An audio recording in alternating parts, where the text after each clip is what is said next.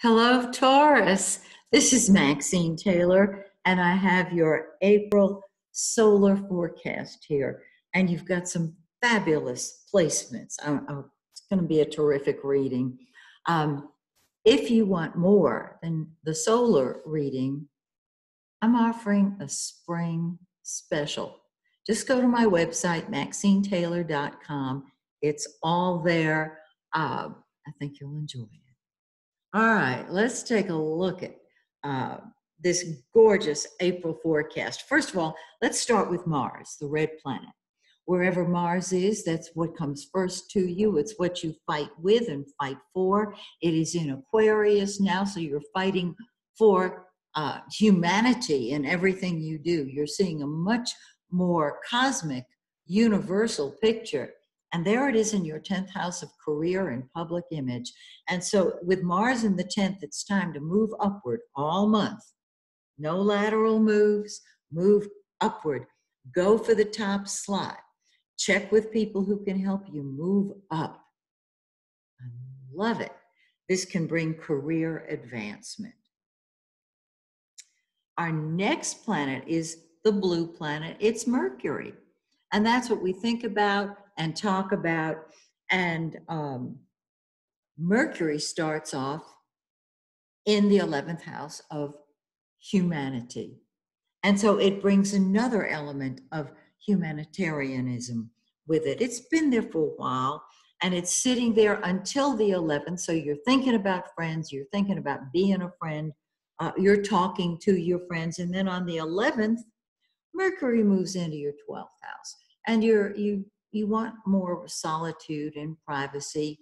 The subconscious mind is triggered, which is quite beautiful.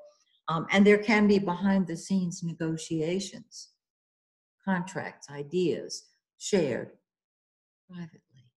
Then on the 27th, Mercury, the planet of communication, correspondence, and transportation, moves forward into your first house. And you're thinking about yourself and saying, I want to do it my way. That is the time for you to do it your way. In other words, use this, don't squelch it. It's there for a reason. You have created it beautifully. Let's go back into the 12th just for a minute and look at the yellow planet. That's the sun, right here in the 12th house. And so wherever the sun is, that's where the center of your life is. It's where you shine your light. Well, you shine behind the scenes.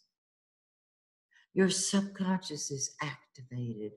And the center of your life, particularly because the sun is there, but also because Mercury is there, the center of your life becomes private.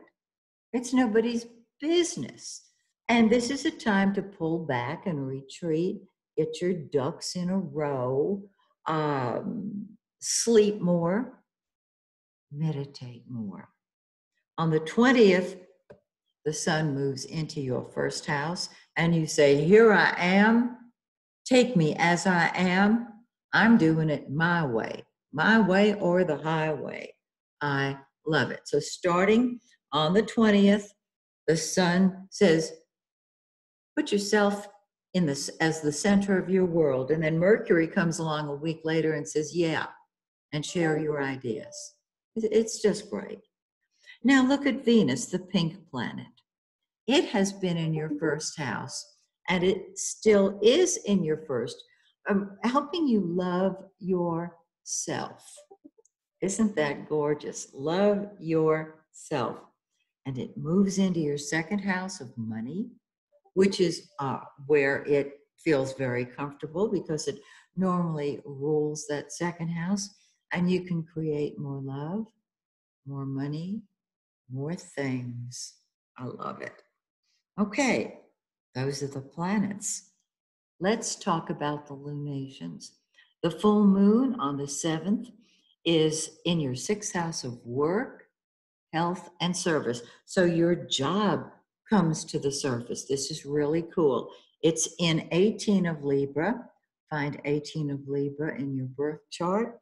And this is where things will come to a head. tie it in with this full moon in your sixth house, and you'll have the whole picture. And then the new moon on the 22nd, that's when things start moving along. And so you have more energy. You're saying, yes, I'm doing my thing my way. And I encourage that incredibly. So, don't you love your month? It is just terrific. With this full moon in your sixth house and Mars of work and Mars in your 10th house of career, time to move upward. So, dear Taurus, April looks great. And so my blessing is, may the stars shine brightly on you and yours. Bye for now.